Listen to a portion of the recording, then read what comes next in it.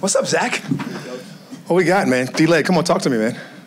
Coach, could you please discuss the efficiency on offense and the ability to get a pass rush in the game today? Yeah, man, that was absolutely outstanding. We talked about going out and what it looks like to be the best version of ourselves on offense. We still haven't seen it, right? We still had a couple setbacks there, whether it's been the hold-in, whether you agree or disagree, it really doesn't matter, or whether it's been penalties that's kind of set us back to not allow us to be as good as we possibly can be. So we're still searching for that greatness, right?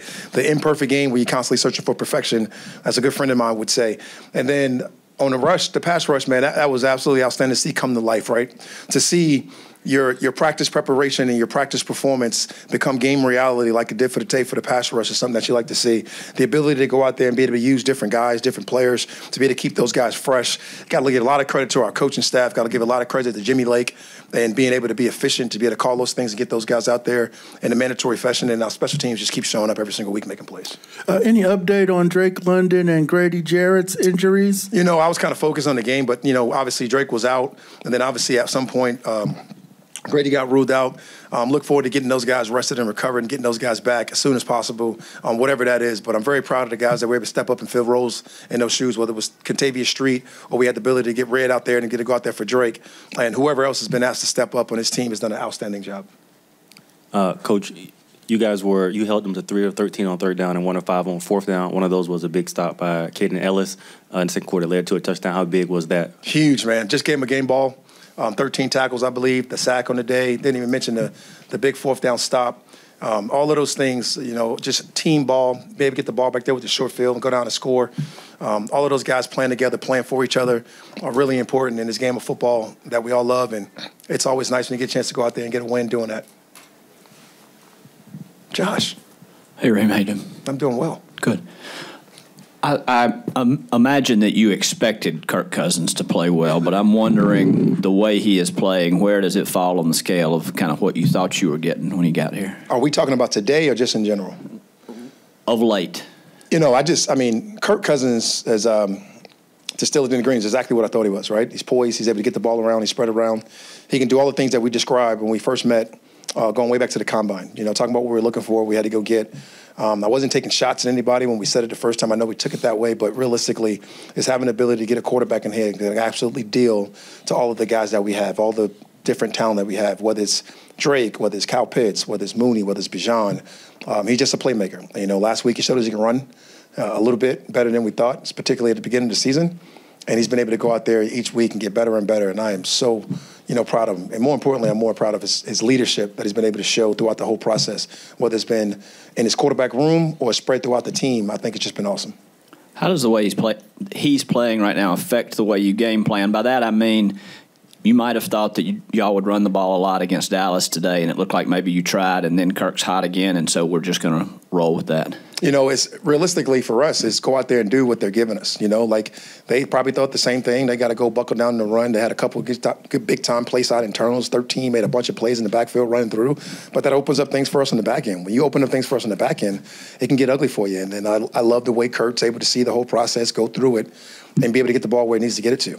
And some of those times, those timely fourth downs, a lot of that aggressive play call mentality is because of the guy you have, the people that's doing it, the execution that you know is going to get done. Zach Robinson, another great game for him and all those guys. And you know, his coach TJ and DJ and what they're able to do to keep me poised, keep us in the mindset of what we want to do and how aggressive we want to be. Coach, here. There you go. Donald Stokes, the Atlanta Voice. How big was it to have the first and third quarters and have the defense hold Dallas to 3 points? I mean, in a close game like that, to have 3 points, 6 points in 2 quarters, that seems like a big deal. You know, defensive life is just, you're going to be angry regardless, right? So I'm going to go in there and talk to Jimmy Lake. He's going to be mad about the last touchdown that we give up. But, like, when you go out there and you're able to get stops and you hold guys, particularly when it's coming out of halftime, or you're talking about when the ball gets flipped to those guys, you're able to stop those guys holding the 3 to kick the long field goal, I believe. Those are always awesome. And I am so proud with the growth mindset of our whole team, right? We watched it happen to our offense, and then we became this hot offense that everybody wanted to talk about. And now we're going to watch it happen with our defense because of the trust and the belief that I have in the guys doing it and the guys coaching it and the guys leading it. And I just think that the sky's the limit, and we got to go out there and keep getting better and better every single week.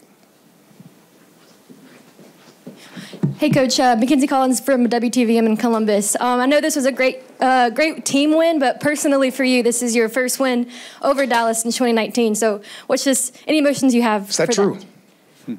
The first win since what? 2019. If that's wrong, then I'll have I don't even know. Well, it's awesome. Forget Jerry Jones. That's what you said in your. No, man. It's always big every time you go out and get a win, and I don't like hold grudges or hold anything, personal against anyone. I really just like going out and having a team have success and being able to spread the wealth and spread the love amongst our franchise, our organization, our people, our players, our coaches alike, and everybody that helps in everything that we do. So, I really don't look at it that way. But if that's the case, that's awesome. Hey, Raheem, what do you think of the offensive line play, especially with the Ray touchdown? He was maybe the third or fourth option. It seems like they were just giving him more time than usual to throw and stay in the pocket. Zach, I know you've been around the last couple of weeks, man, but it's been kind of going down that way, man. Have given Kurt the ability to go through his progressions. And when you have a quarterback that has the ability to be able to do that, you got to hold up the extra tick and be able to strain a little bit longer. And to watch those guys go on and string every single week, the last couple of weeks and whatever it's been, has been amazing. And it's been outstanding. The known passing situations, whether it be fourth down, third down, second and long, some of those things, these guys have gone out there and done just a marvelous job all around. You guys have been focused since the Seattle game. That sounds like coaching. Is there anything particular that you've done to kind of get them more focused the last couple of games? I think the mindset when you're talking about focus is just to be absolutely clear and obsessed with your process. And I think the guys, when you're able to point the things that you do wrong out to the guys and be really clear and transparent in your messaging when we're talking about everything that we do in our What It Takes meeting, I think those are the things that the guys give them something to focus on to be able to go out and make sure we have the right mindset. And then it's also nice to throw some subtle reminders up there what it looks like when you don't have that focus and that mindset you need in order to go out there and win these home games that you want to go out there and win, particularly when people are coming in, whether they had a loss or they're coming off a losing streak. And I was able to use that example this week to the utmost and the highest level with those guys, giving them a nice friendly reminder on what it looked like when we don't approach the game the right way. Coach, we talked about pass rush a lot. What was different this week? It seemed like D'Angelo Malone was getting more reps than he has been. More people, different people. Catavia Street got back up on the board. We were able to get D'Angelo back out there. We were able to get AK some more reps. We were able to get people out there in more significant roles and the times that we wanted to be able to get them out there. We also played a team that was doing some hurry-up offense and needed to pass the ball a little bit more than you normally would. With us having the ability to go out there and get a little bit of lead from the offensive standpoint. With us being able to run the football, that shortened the game. That gave us a little time of possession edge until it wasn't. But that made us get some more opportunities to rush the passer, and we were able to see the things and the fruits of that today. It's been a while since the Falcons have been 6-3. Just your thoughts on that, and I know there's more football left to play, but just general thoughts. I know he wants more than 6 wins, and I know it's my job to go out there and get it. So, this organization deserves more, and this team deserves more. These coaches deserve more, and we are hungry, man. We just want to go out there and keep getting them. Raphael Haynes with a three-point conversion. Bijan had played a big part in the game, but he had a block on that Mooney touchdown that blocked the linebacker who was blitzing. Is that the type of example as far as to what you see in the team as far as of late, as far as winning and just playing that type of team ball? He does everything. I can't say enough positive things about Bijan.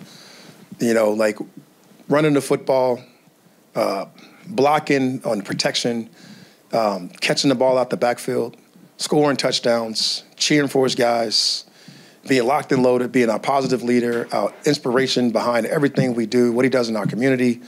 I mean, he is the definition on what is a Falcon. And when we put that slide up, Terry and I, we talk about going to look for these people in our process of bringing them in here. You can just put a picture up of Bijan and say, that is it at the highest level. Now, where would we work from there? Overall, would you say this is the most complete game the team has played so far this season? Hard to say right now before I watch the tape.